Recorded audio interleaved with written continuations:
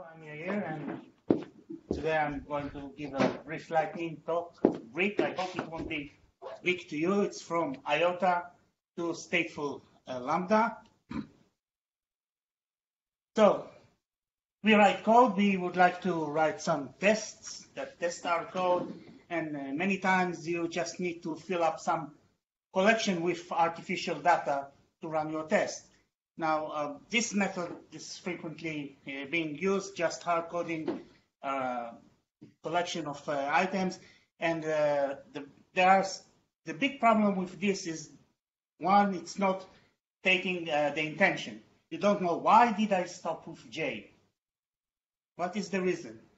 And the second one, if the initialization is of more complex objects, then we are increasing the chance of making some mistake while coding the data.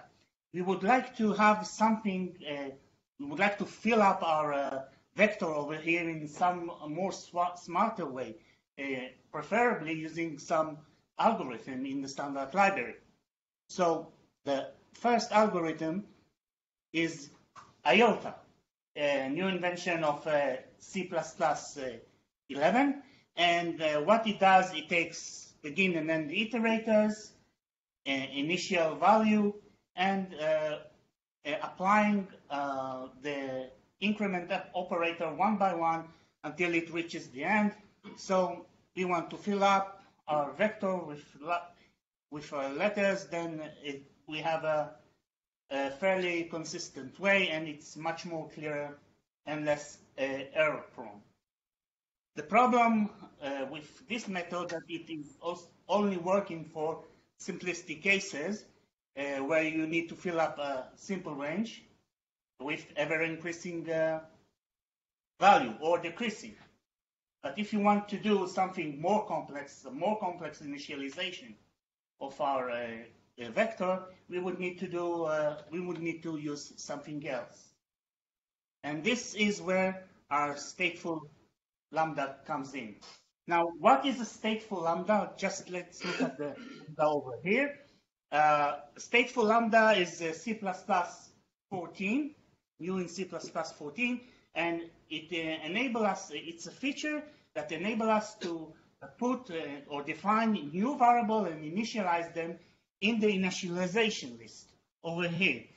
And then not only we can initialize them, we can further mutate them, and they are being called on each call of the lambda, we get the same variable updated. That also makes the lambda mutable.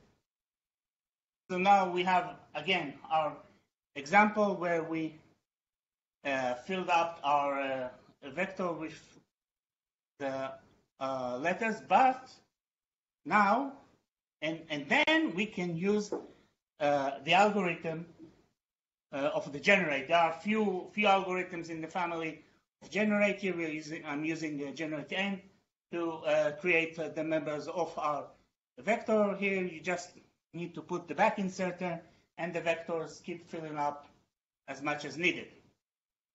Each element being called from the lambda, or generated from the lambda. So if we want to but what if we want to do some more complex initialization?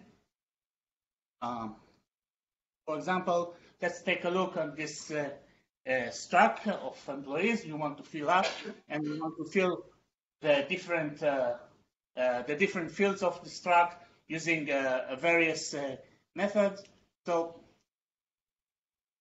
we can just define some initializers of various types. We can calculate them or calculate one based upon the other. So we have here two variables. I'm using the I and the join. The join is a date type, the I is an integer, and at the end I just create the returned object, synthetic ID, synthetic name, joining date, department, and it's all there.